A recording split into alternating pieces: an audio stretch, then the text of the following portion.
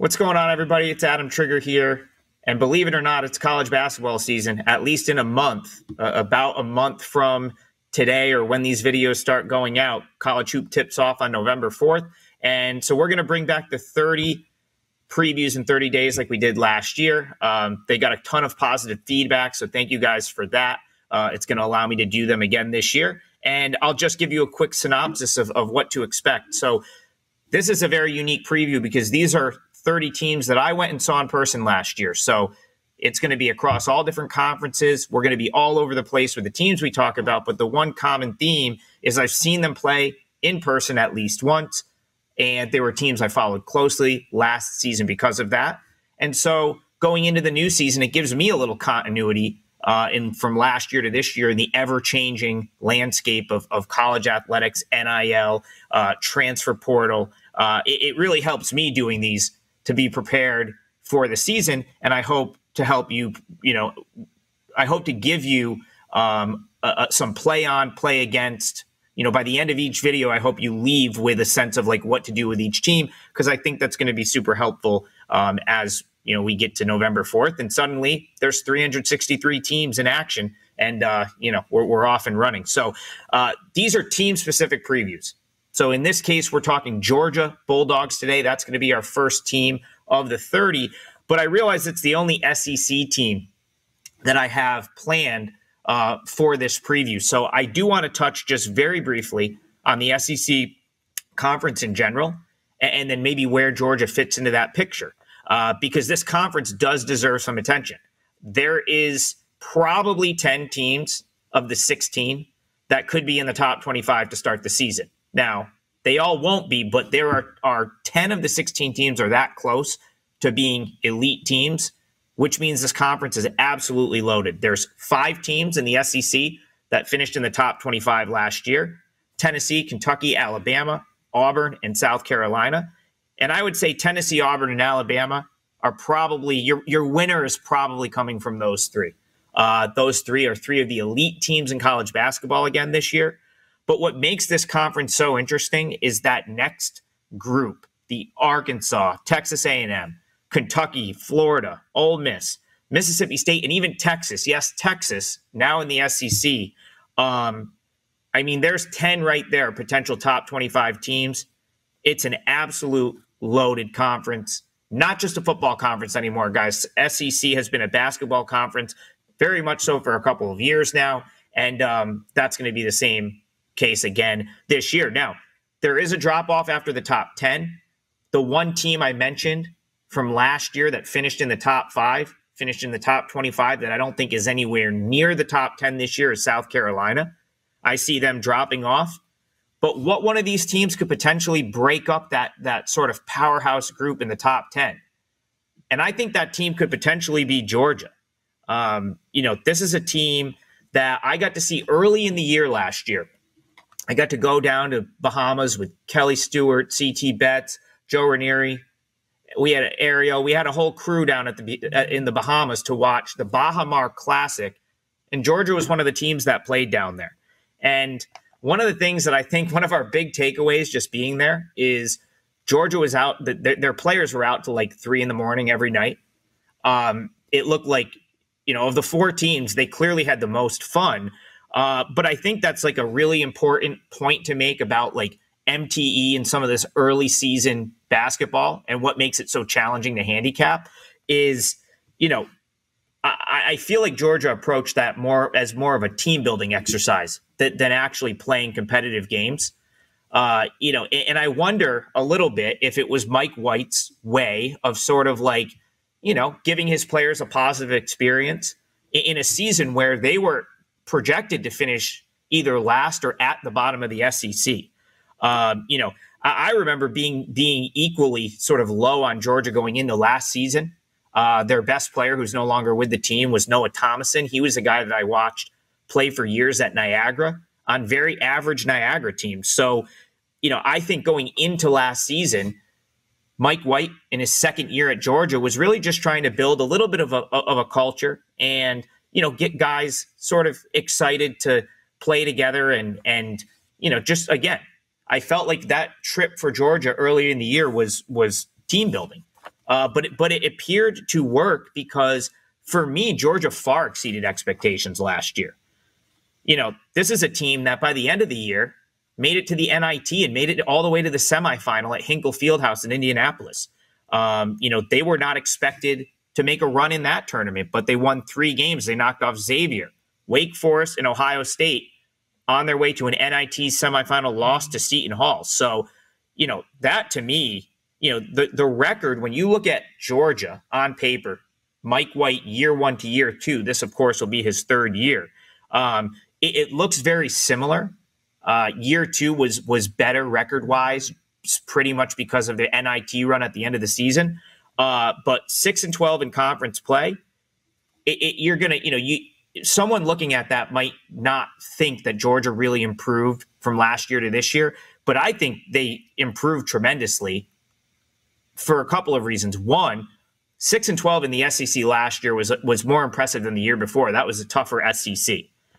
And then 2, I just think that run at the end of the year in the NIT, beating other power conference teams, kind of like validated what Mike White is trying to do here, and really makes me optimistic about this Georgia team going into year 3, which is the upcoming year this year. Now, this is going to be a considerably different team than Georgia had last year, but it's different in a good way, because now Mike White has a little bit of a base, and now he's going out and getting some players. And he's bringing in some players that, give them a far better roster on paper, in my opinion, than what they've had in his first 2 seasons. So Asa Newell is a name that you're probably going to learn quickly. Might be one of the better players when it's all said and done in the entire SEC conference, which is saying a lot with the star power that's going to be in this league this year. He's a 6'11 freshman, and I'm certain that pre-NIL, pre-portal, this guy does not end up at Georgia. And I think you're going to see a team like Georgia benefit from some of this, because some of your blue blood top programs, that the established sort of college basketball programs now, they're going to the portal and they're going to get guys that are already superstars, that have already produced at the D1 level, that are maybe trying to move up and now play at the highest level of D1. And they're passing on the sort of highly touted freshmen with a ton of upside.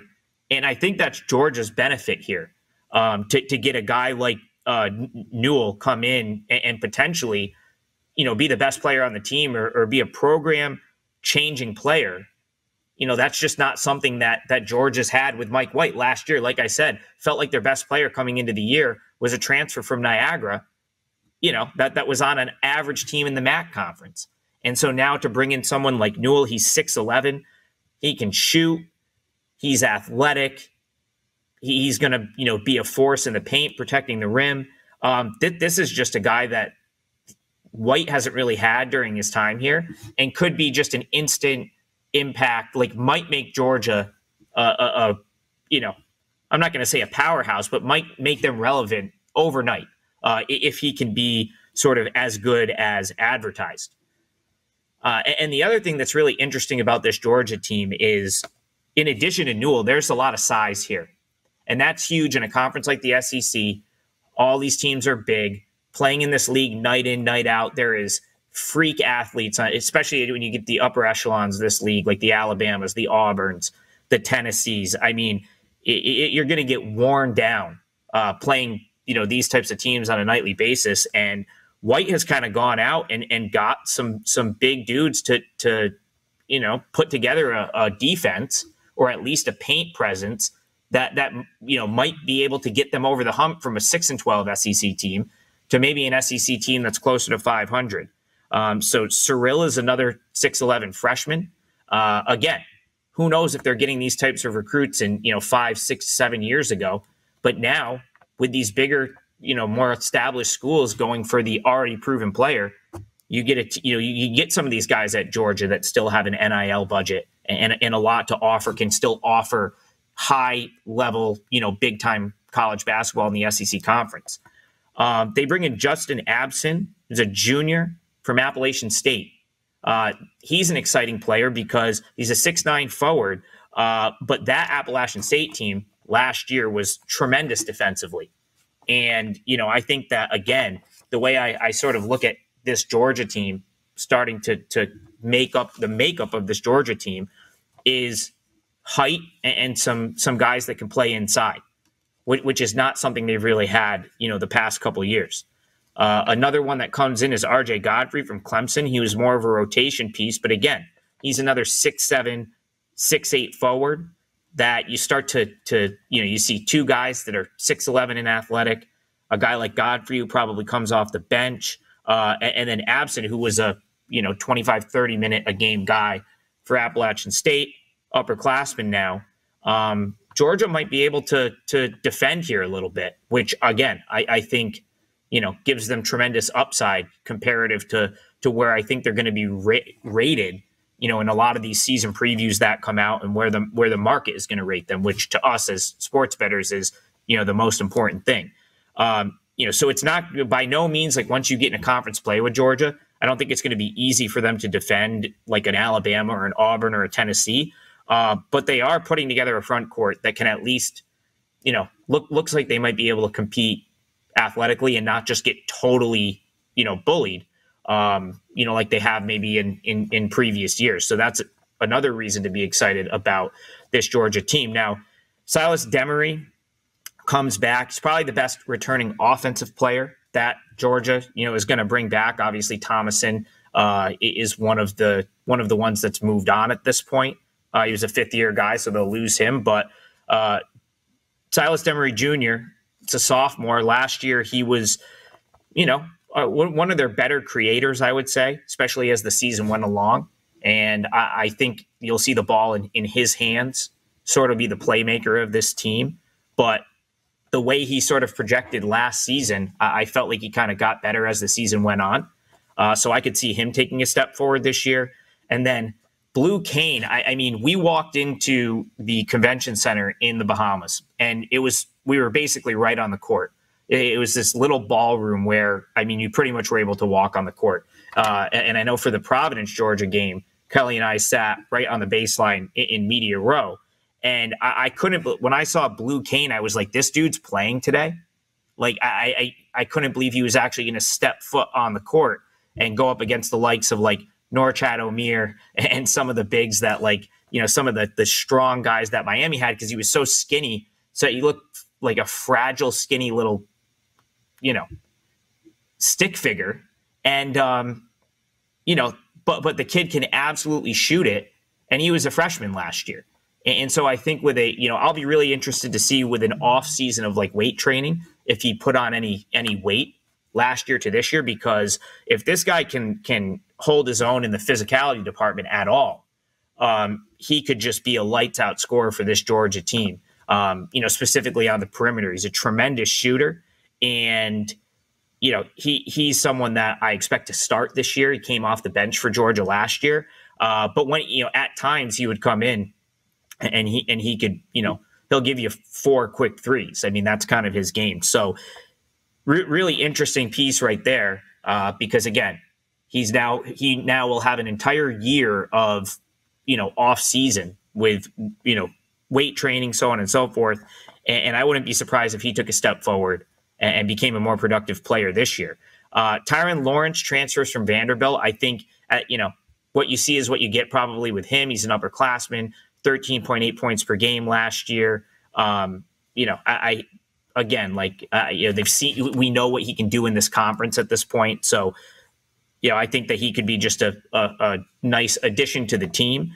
But what I'm really interested to see is the fact that Mike White went back to the MAC conference to get two guys that I've really, followed over the course of their career, being a Siena College alum and someone that watches the MAC very closely. It was really interesting to see him go to Mount St. Mary's and not one, but 2 of their guards, basically grab their whole backcourt. And he's going to bring them in as bench pieces this year, which is super interesting to me because these 2 could really play in the MAC. And I'll be interested to see how productive they can be, taking the step up and going to a SEC program and playing for a team like Georgia. So you've got Dakota LaFew and Deshane Montgomery. And LaFew is like, in the MAC, he was a point guard, but also a scorer, 17, 18 points a game, pretty much just made plays all over the floor. I don't know if he'll do that come SEC play. I don't know if he's got the size really to do that. But one thing this Georgia team might lack is a true point guard, and it's possible that he could step in, into that role. I've always just loved the way this kid has plays extremely hard, very sort of creative player. So again, someone that I think has upside, and I can understand why, White would have wanted him. But Montgomery, in my opinion, was the best player on that Mount St. Mary's team last year. And he looks like a guy that could step in and potentially play in the SEC. So again, I think they'll both come off of the bench here, but you're talking two more really, kind of like solid options. And that's what I keep coming back to is suddenly this has gone from a team that was kind of reliant on Thomason to create something and, just was a little bit helter-skelter, some youth. And, like I said, last year, Kane could come in every once in a while, shoot the three. Demery sort of emerged as a good option as the season went on. But now suddenly they've got, I would say 7, 8, 9 guys that can actually play on this roster. And, White does get criticized. I don't think Mike White's my favorite coach by any means, and he takes a share of criticism for lack of like big wins. But this guy has won a lot of basketball games. He never got to the tournament at Louisiana Tech, but he was 101-40 during his time there. I think he made it to an Elite Eight with Florida early in his tenure there, and then kind of got bounced in the tournament first weekend every year after that. But still, 148 and 88 during his time in Florida.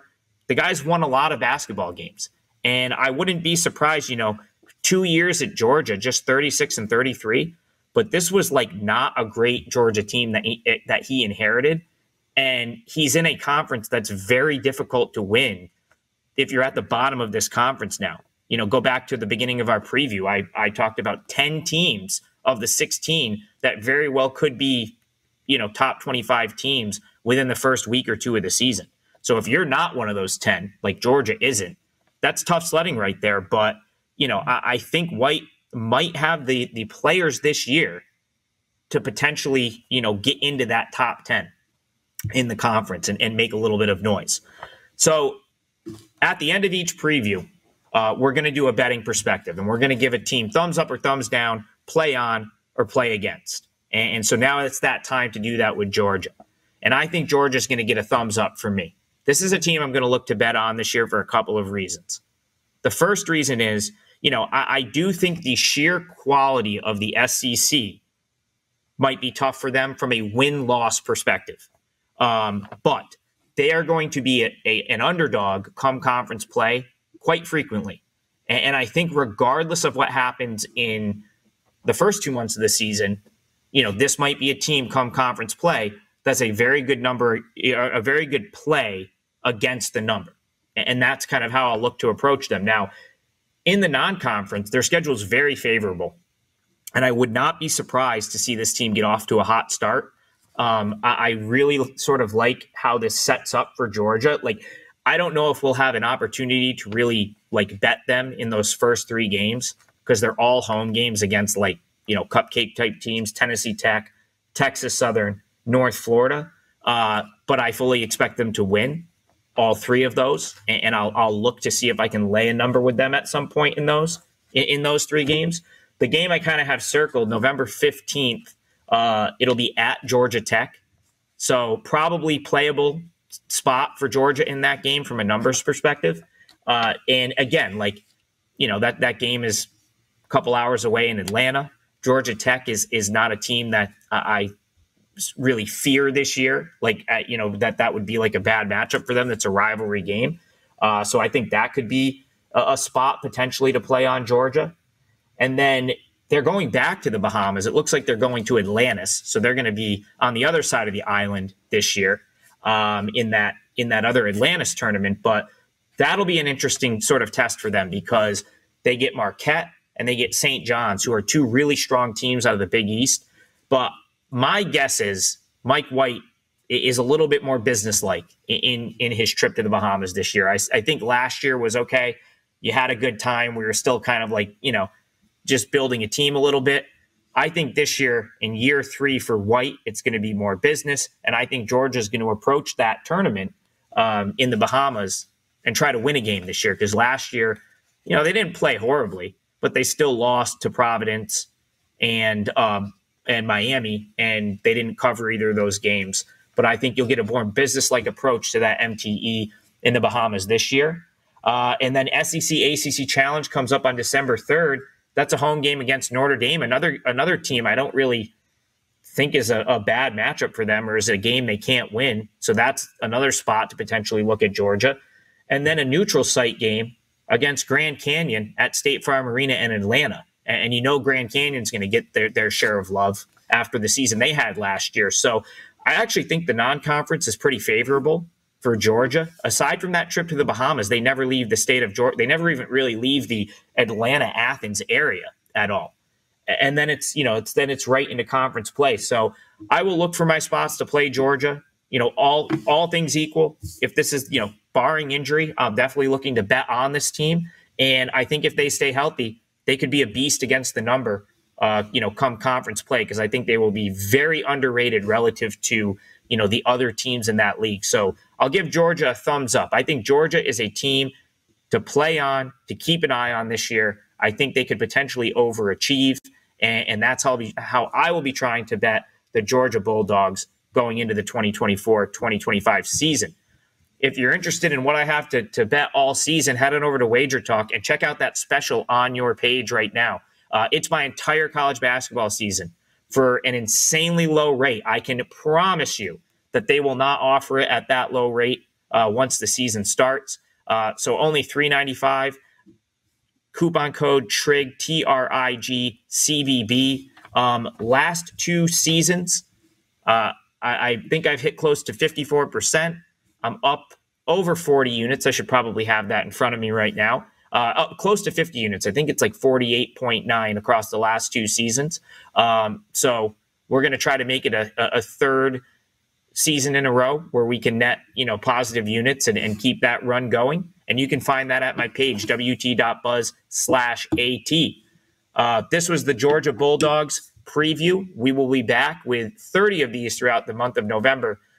So give me a follow at, on all social media platforms at AdamTriggerWT, and also check out that Wager Talk YouTube channel where you can watch these, watch for a new one each day as we lead up to tip off on November 4th.